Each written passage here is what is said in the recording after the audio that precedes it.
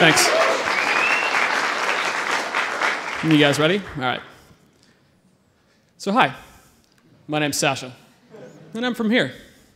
I'm actually more like here. I'm actually more like here. And on June 19th, we were asked to affect 1 billion people.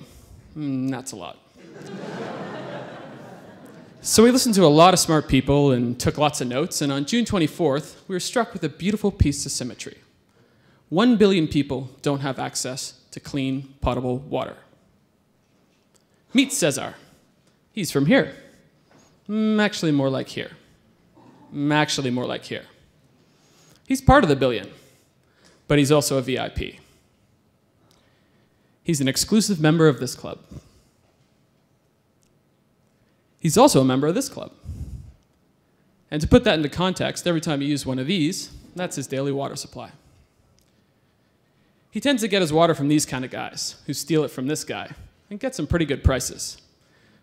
So it's great. We know Cesar, and we know he needs water, so let's do that 1 billion times. Because we got lots of the blue stuff, right? I can't use most of it. And the stuff that we do use, we don't tend to use really well, and when we do use it, we don't really do it evenly, so that's a bit of a problem. But what's worse is we're running out. So in reality, we all may be out. Meet AJ. He's from here. Actually more like here. Actually more like here. He's also a VIP. And yep, member of this club as well. Yep, just now. So AJ got a new brother the other day, but he's blind. And so are 20 other children nearby. They think it's arsenic. Which got me thinking, what's in our water? So me and some friends went down to the wastewater treatment plant just in the local area, and we found a bunch of these floating in there. LA has got a lot of these. San Francisco has lots of these. It's true.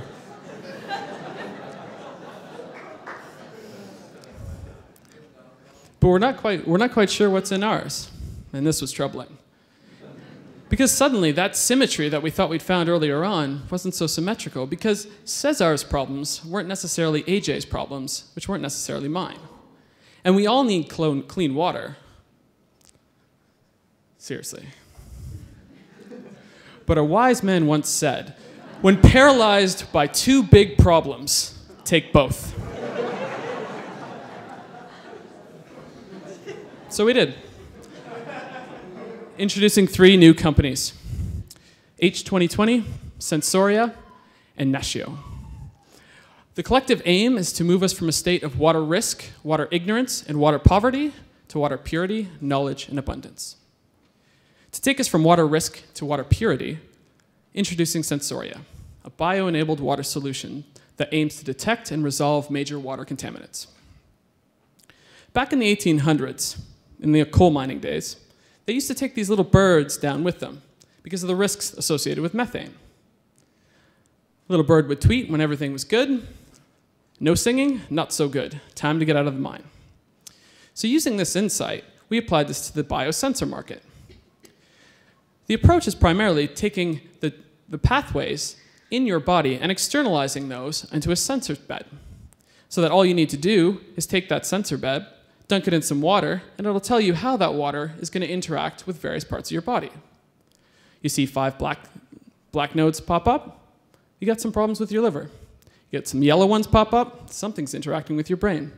It's a human-focused sensing solution, not a contaminant one. So it can help tell us not only what we know is in our water, but it also helps us understand what we don't know is in our water.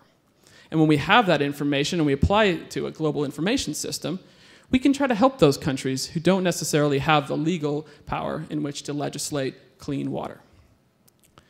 The long-term future for this is to try to get to us this state of having robotic and AI fish swimming in water and immediately sensing and remediating those pollutants. To help us move from water ignorance to water knowledge, introducing H2020, an intelligent web ecosystem that seeks to alleviate water poverty. 5 key problems and challenges that H2020 is looking to address. Insufficient information about the problem space, like the one we heard earlier, the diverse range of problems in terms of understanding the full picture, the lack of collaboration that exists when you have somebody trying to solve a problem without the key stakeholders involved, the lack of coordination and decision making in terms of pushing that through and seeing that project continue over time, and then finally addressing those barriers to scale. And how do you take those best practices that you identify in one country and apply them to others? By digitizing information and analyzing it, we can connect the information, technologies, and actors together in which to facilitate key decisions and collaboration to innovate and solve these problems. And through a simple web interface, we can connect people in Nueva Florida, Peru, with maybe a professor in San Diego who may have a solution. The long-term aim for H2020 is to reach a state of water omniscience, so we fully understand the global water picture. Finally, to move us from a state of water poverty to water abundance, let me introduce to you Nashio, providing low-cost, environmentally sustainable desalination solutions. We've got this problem, the 97.5% of all the Earth's water being salt water.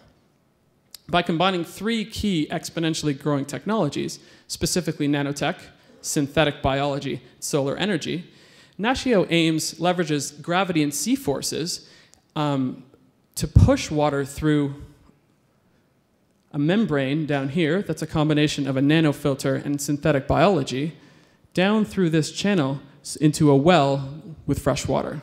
And using solar technology, we can pump that water to points of consumption. And with 50% of the population living within 100 kilometers of seas, this is a very novel solution. The long-term aim for Nashio is to eventually reach a state of free desalination. So here we are. There's me. There's you, there's us, but there's also Cesar and AJ, and we collectively have some math problems to solve. And it's got nothing to do with this. I love nerd jokes, they're great. It's how do we make sure that this never happens? How do we make sure that that 1 billion never comes close to 6.9 billion? But more importantly, how do we turn that 1 billion into 0? And on behalf of my team, I thank you.